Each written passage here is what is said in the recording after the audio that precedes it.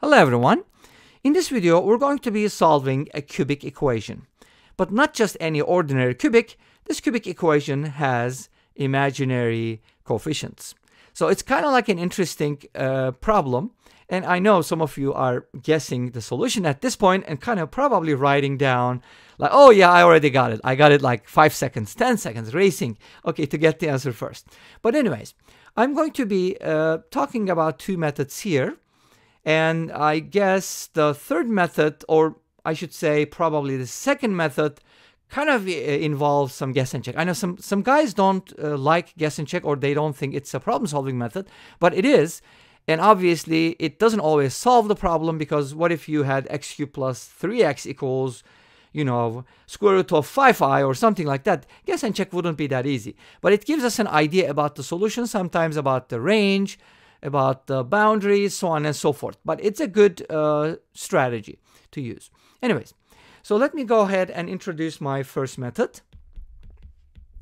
And my first method relies on the mantra, no pain, no gain. So it's painful. Okay, great. We talked about Cardano's method before, remember? So we're going to use that one more time because it's fun.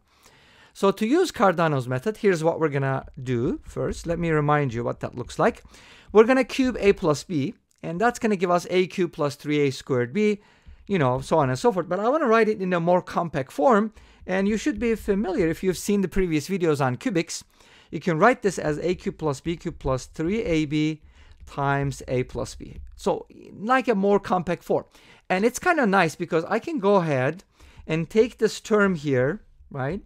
And then move it to the left. I can subtract it and leave the a cubed plus b cubed alone. You don't have to do it, but I'm just going to do it.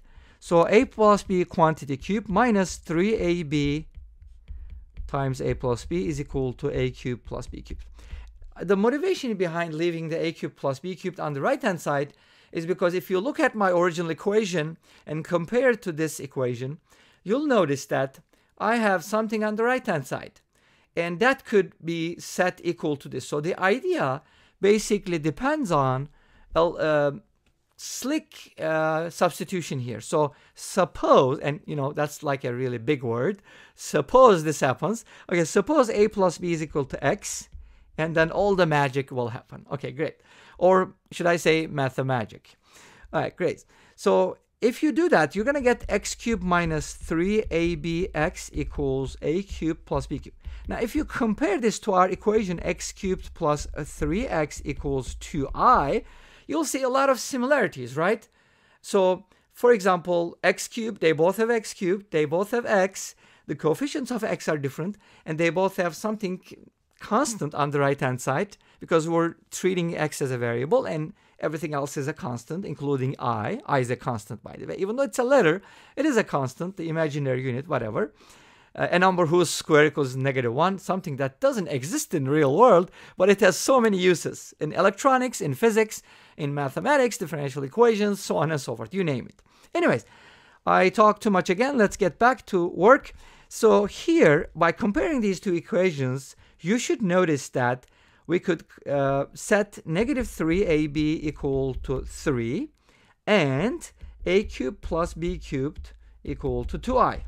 And this gives us the following. ab equals 1. I mean -1. That's what I meant, right? You know, mathematicians write a, but what they mean is b, actually. But they were trying to say c. There's a joke about that. But anyways, I can remember the exact same thing. But anyways, ab equals -1. So let's go ahead and cube both sides here. A cubed, b cubed equals -1. A cubed plus b cubed is equal to 2i. Let's solve this as a system. Remember, this is a quadratic in a cubed. So we can kind of isolate, for example, b cubed from here, 2i minus a cubed, and then substitute in the other equation right here. So that's going to give us a cubed times 2i minus a cubed equals -1. And then if you distribute, and let's set a cubed equal to y, and don't ask why, you get 2iy minus y squared equals -i. Let's put everything on the positive side of y squared.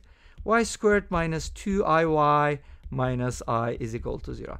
Now, at this point, you could definitely use the quadratic formula, but I want to use something smarter or nicer, whatever you want to call that, I want to use something cool, and that is writing I as an artistic, probably I should say, I as wait a minute, that's not supposed to be I, that's supposed to be -1. What am I talking about? Okay, I'm out of myself. So let's see, that's supposed to be -1. Okay, that's a -1, that's a -1, and that should be a -1. Okay, great. It's not supposed to be, I'm like, oops, I wrote it again. All right, -1. Here we go.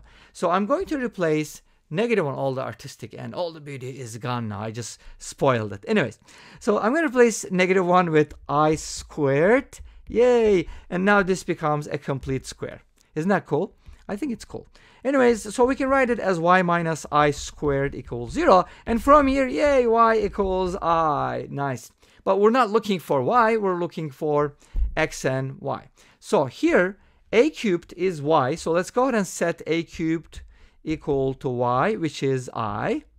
So a cubed equals I basically means that I'm supposed to find the cube roots of I, but there's 3 of them. Let me find the first one because I only need 1 root, and let me go ahead and find it. And once I find it, I'll proceed with the rest, but that I'm going to do it in the second method because you don't need to repeat that, right? That's gonna be too long. Anyways, so we have the cube root I, and let's look at the smallest angle that satisfies it. And since I can be written as cosine pi over 2 plus I sine pi over 2, and notice that its modulus is 1 in this case, so don't get don't get mad at me because I didn't talk about the modulus, but modulus is already 1 for I because it's here, right?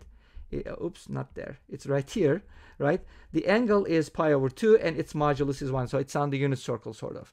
Anyway, so this is a cubed, and with in this form, it's very easy to find the cube roots. All you have to do is divide by 2, divide the angle by 2. That's going to be cosine pi over 6 plus I sine pi over 6. Again, I'm not looking for y, I'm not looking for a, I'm looking for x. But what is x? X is a plus b.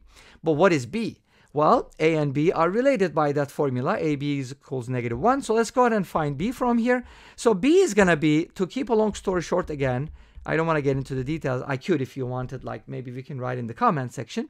But if you find the negative reciprocal of this complex number, you're going to get the following. Cosine 5 pi over 6 plus I sine 5 pi over 6. It's just going to be that angle subtracted from pi.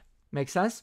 So it's going to invert and then reciprocate, whatever, something like that. Okay, it's going to work. Now, x is going to be a plus b. If you add these values, you're going to get the following.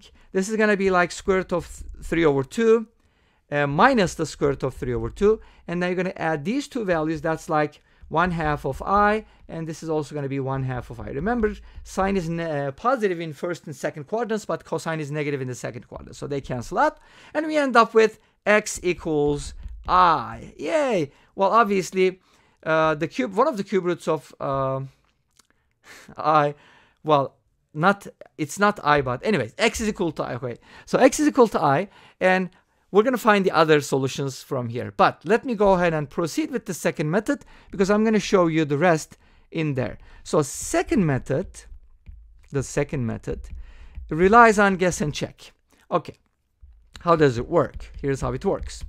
So I'm going to guess, like since the right-hand side is so simple and I have powers of x on the left-hand side, I'm just thinking, can x be a power of I? Like maybe x is equal to I to the power something?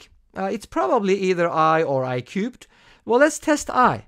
If x is equal to I, then I cubed plus 3i becomes, because I cubed is -I plus 3i, and that's equal to 2i. Awesome, so x equals I works. How about x equals -I? If you cube -I, you're going to get -I cubed and minus 3i, and that's just going to be I minus 3i, but that's just going to be -2i. So x equals -I is not going to work, but x equals I is going to work. So that's one of the solutions, just like we found in the first solution. But how do you find the other solutions? So this part is also kind of cool because I'm going to show you without long division. Obviously, you can do long division. You can do all sorts of things. But since I know one of the solutions, I can do the following. Okay, great. So let me go ahead and break down 3x into x plus 2x. This is cool in many ways. Take out x. and take out 2. Now, who said that sum of two squares cannot be factored? Well, not in the real world, but in the complex world, everything is possible. And I can write this as x plus I times x minus I, because x squared minus I squared is x squared plus 1. Same thing. So here we get a common factor, which is really nice. And we can take out x minus I. And from there we get x squared plus ix plus 2 is equal to 0. So the rest is basically solving this quadratic equation that results from the distributive property, whatever. But we know that x equals I is one of the solutions. Let's go ahead and find the other ones. How do you find the other ones? Using the quadratic formula. Okay, so x equals negative b plus minus the square root of b squared, which is I squared. In this case, minus 4ac, that would be 8. Let me write it down this way, show my work. I squared is negative 1. Negative 1 minus 8 is negative 9. And the square root of negative 9 is just 3i. Let me write it that way. Now from here we get the following. Either negative I plus 3i over 2 or negative I minus 3i over 2. And this one gives us I. And this one gives us negative 2i. So we already know that this is a solution, but x equals I just repeats. So the roots are I, and negative 2i. Obviously, we are expecting 3 solutions, even though they might be repeating, because it's a cubic equation. And this brings us to the end of this video. Well, thank you for watching. I hope you enjoyed it. Please let me know. Don't forget to comment, like, and subscribe. I'll see you tomorrow with another video. Until then, be safe, take care, and bye-bye.